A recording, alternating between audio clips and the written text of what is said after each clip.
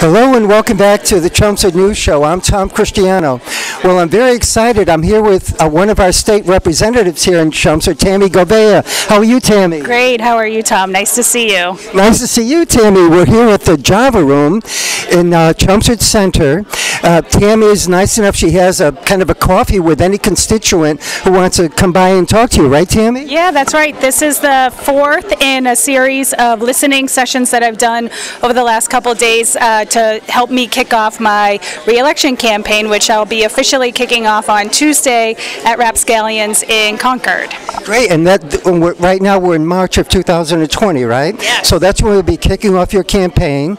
Do you have any primary opposition for anybody running against you for the? As far as I know, there is not any opposition in the primary at this moment. Hey, that's great. Congratulations, Tami. Thank you. And Tami is also my state representative in what, Precinct 1 and 9. I'm in Precinct 9, and she's doing, I think, a great job. She tries hard. She works hard. She sends me emails, keeps me informed. Right, Tami? I do. Well, I try to be very available to all constituents, particularly here in Chelmsford. With you having 4 reps, I know sometimes that's a challenge for residents in the town, and so I try to make sure that I'm here often. I have office hours at the town hall on Friday mornings, alternating. We haven't started those back up, but we will be. And yeah, I'm available. I do a Monday morning minute every Monday morning to lay out my schedule for the whole week, so constituents know where I'll be, what kinds of meetings I'll be in, what we'll be taking up on Beacon Hill for pieces of legislation. So really trying to make sure I'm communicating often in as many ways as possible with constituents, so they know that I'm available to them. And you are. I think you are so available, more than any other rep I can think of, even though they all do a good job. They all try hard, but Tami really has been trying so hard and working so hard, I should say, ever since she's been a state representative, and even before then, when she had a very tough number of competitors when she was running for state rep. I remember that. That wasn't easy for you to win the seat. Yeah, no, that's right. It was a competitive field for the primary 2 years ago. Yes. And you may recall I drove to Concord, Mass. to watch one of your debates with your primary competitors. That's right. I do recall that, yes. Well, during your first term, Tami, what have you accomplished so far or worked on as a state representative? So the things that were of primary importance to me when I ran were transportation, transparency and governance in the State House, health care, making sure that everybody has access to health care by right, and the fourth is climate change and working really hard to pass bold climate policies. And so the things that I've achieved are really working in partnership with my colleagues. I formed 2 different groups. The first is a working group focused on Route 2 and Alewife, because for those who are in the other side of my district, driving up and down Route 2 and getting the train into Boston or into Cambridge is really a major challenge. And we know that we have huge transportation needs in this state. And so last week we passed a transportation revenue package as well as a bond bill. And a lot of the things that I advocated for and worked with my colleagues around made it into that bond bill. So I'm proud of that. And then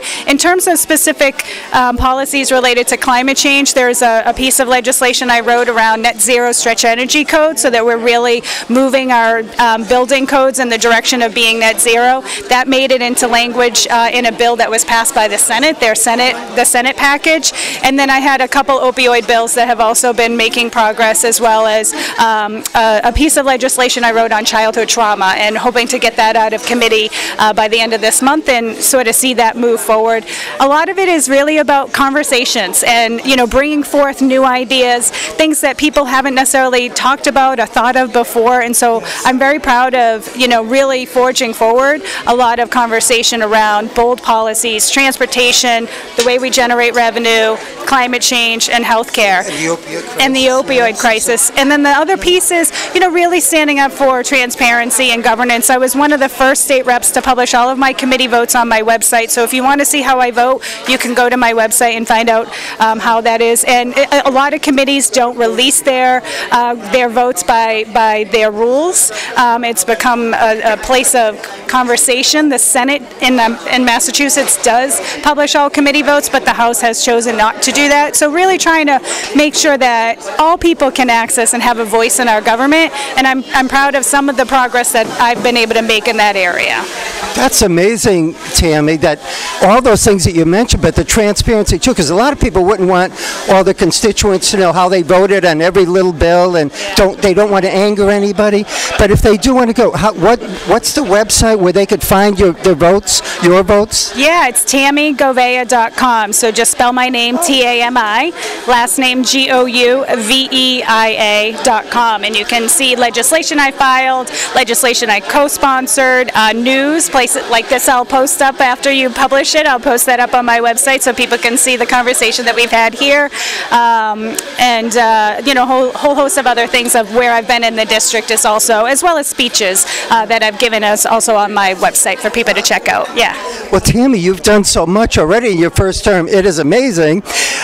Do you have the same priorities for your second term? Hopefully you will win re-election, but what are your priorities? Yeah, so if I do, if the people put their faith in me again and choose to send me back to Beacon Hill, I will continue to work on health care. I'm really concerned about what's happening with the reproductive justice and the Roe Act. Want to make sure that we're really pushing that forward. If it doesn't succeed this session, would like to see some major conversations around that next session. Protecting our immigrants as well, taking a hard look at safe communities. That's something that's kind of been lingering in the State House, so really advocating for the most vulnerable among us. Transportation, even though we passed the revenue package and the bond bill, we're going to have to work together to get some of the projects that were included in the bond bill moving and get them funded.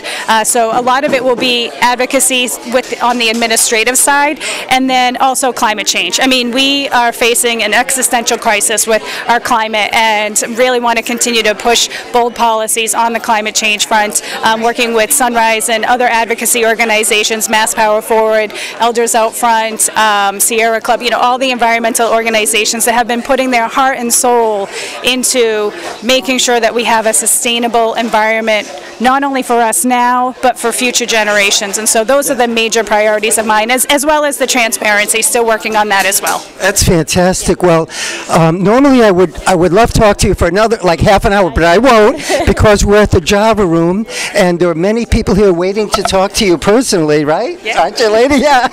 And so I don't want to take up too much of your time, Tammy, but thank you very much for being on the Chelmsford News again. You've been on many times so far, right? Yeah, absolutely, and I'll come back again. And we always had a good time, right? Always, always. Well, good luck with your re-election campaign, Tammy. Thank you for all that you do for Chelmsford, and you're also representing Concord, Carlisle, and Acton. It's amazing. Yes. Well, thank you, Tammy, and congratulations on your big victory 2 years ago, and hopefully another victory in November. Great. Well, thank you, Tom. I appreciate it. Thank you, Tammy.